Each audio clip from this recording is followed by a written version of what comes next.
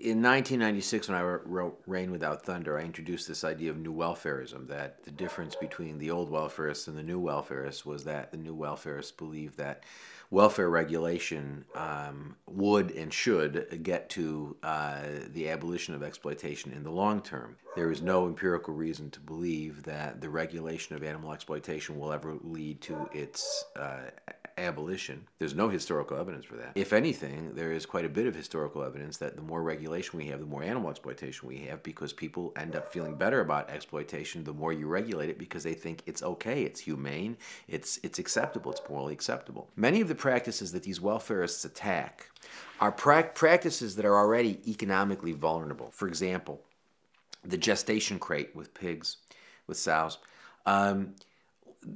Animal agriculture studies show that if you use an electronic sow feeding system as an alternative to these gestation crates, you increase sow productivity.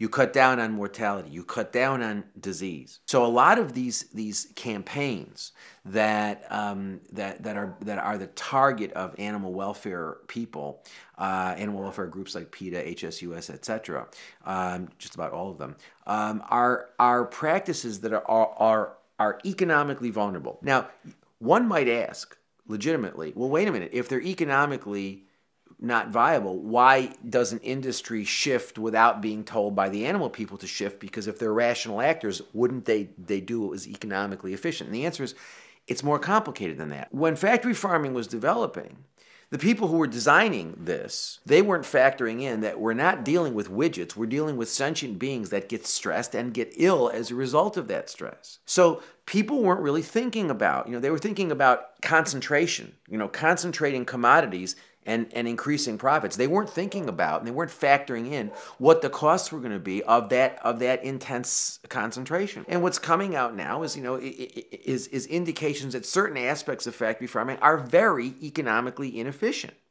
But it takes time for that information to get out, for that information to become internalized within the industry, and for capital costs to be incurred to change those practices. Industries like the meat industry or biomedical research, for that matter, will resist any sort of regulation, even if they don't think it's particularly harmful, because they always need to impose opportunity costs on opponents or adversaries, because they want to make sure that everybody understands, if you come after us, if you want us to change something, we're gonna exact our pound of flesh from you. I remember having a conversation with some vivisectors at the University of Pennsylvania, where I was then teaching, and I said, why are you guys opposing the 1985 amendments to the Animal Welfare Act? They're not going to hurt you. If anything, they're going to help you. And they said, yeah, we know it's going to, but we've got to oppose it, because if we don't oppose it, if we're not seen to oppose it, then you might come after us on something we really don't like. What's happened is that the animal movement has become, there's this bizarre partnership between animal industries and animal organizations,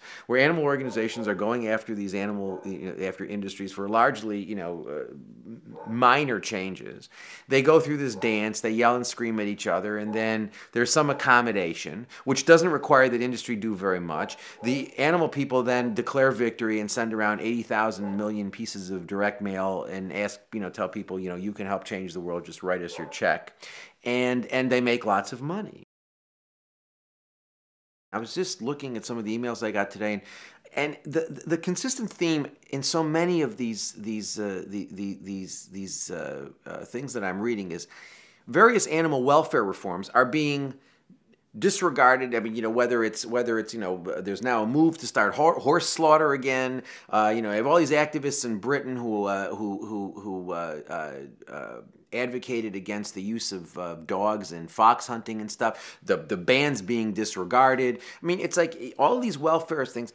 None of them ever really works, because we haven't changed the way people think. And as long as we don't change the way people think, it's never, you're never going to see any sustained change. But that paradigm shift has got to center on and focus on what people eat. As long as 99% of us think it's all right to eat animal products, with the best justification we have for inflicting pain, suffering, and death on 56 billion animals every year, not including aquatic animals, is that they taste good.